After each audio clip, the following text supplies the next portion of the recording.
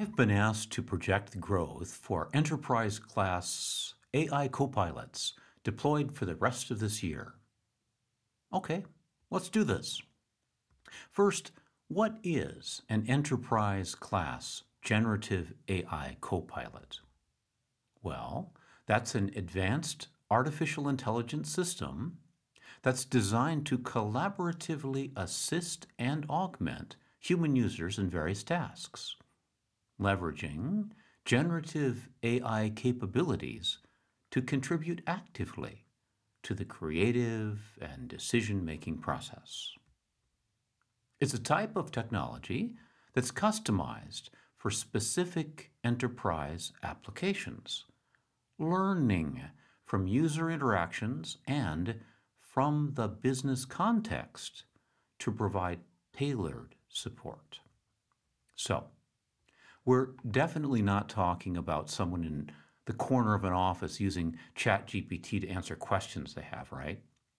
What we mean is a tool that's able to actively generate suggestions or solutions or content in real time, creating a meaningful relationship with users at that particular organization in a way that enhances their productivity or their creativity doing problem solving within organizational workflows. So that's what we're talking about here.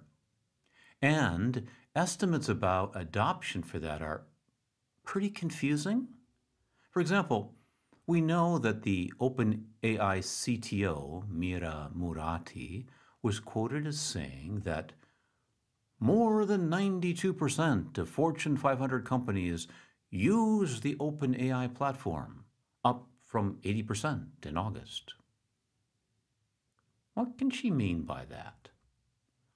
No way have 92% of Fortune 500 companies implemented the kind of enterprise class solution that we just described, right? Not yet. So, what is she saying? Okay, so her statement would make sense if we assume that for Mira, the words using the OpenAI platform simply mean having access to the platform, maybe experimenting with its capabilities, maybe setting up accounts, trying out different models and tools, maybe running a few pilot projects. Maybe she's also including any company that's connected in any way to any open AI-based third-party tools or APIs. Okay, sure, that could easily be 92%, or even more by now. Another data point. O'Reilly Media reports that 18% of respondents have generative AI applications in production.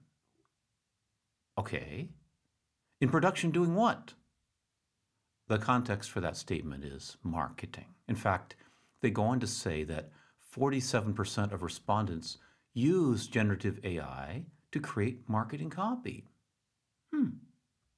Okay, sure, could be. But what about enterprise class copilots? Our topic. What's the adoption rate for those right now? And what will that look like by the end of this year? To answer that, I put together data from several sources: the United Nations Population Division, the White Collar International Labor Organization, data from IDC.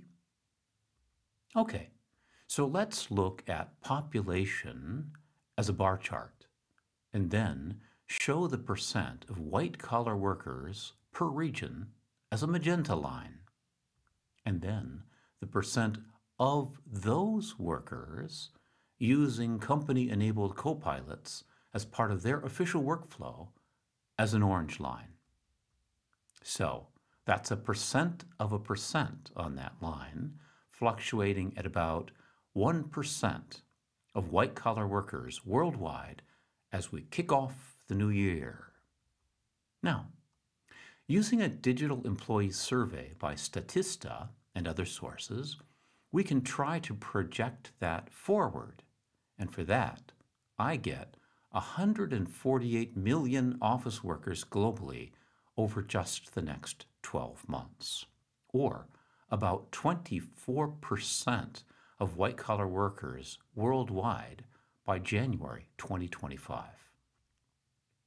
And you can imagine that ratio will probably be a lot higher for North America and Europe, which are blended into that 24% global average. It looks exponential, which makes sense because generative AI works really well. And there's a well-understood approach for how to implement copilots in an enterprise setting. And there's a very good business case for doing that.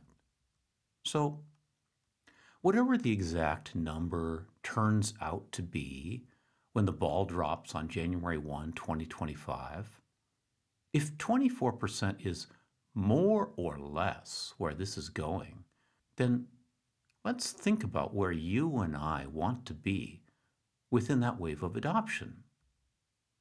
In the middle? In the rear? Maybe in the front? At this particular moment, it's apparently still possible to be a leader. So that's an individual choice that you and I need to make. It's a choice that relates to our corporate culture, maybe to our SWOT analysis, maybe to the 5 forces model, all that. But let's take one example. Okay, American Express is a market leader. They have a long legacy, and they play within a conservative industry, financial services. And yet, Amex Digital Labs launches 20 to 25 AI-driven pilots per year. Question: can you and I afford to be much less innovative than American Express? They're already a market leader, and yet they're out there every month working to widen the gap even more. So to summarize, at this particular moment, it still seems to many people as if implementing an enterprise-class copilot is a very innovative thing to do. But already by the end of this very year, that same initiative might already be past the early adopter stage, already part of the early majority. You recall that early majority is that group that takes action only after it's been influenced by the positive experiences of others they see around them. Is that where we want to be? And then, after that comes the late majority. Based on the trends we just saw, it seems there's not much time left to decide which group we want to be a part of.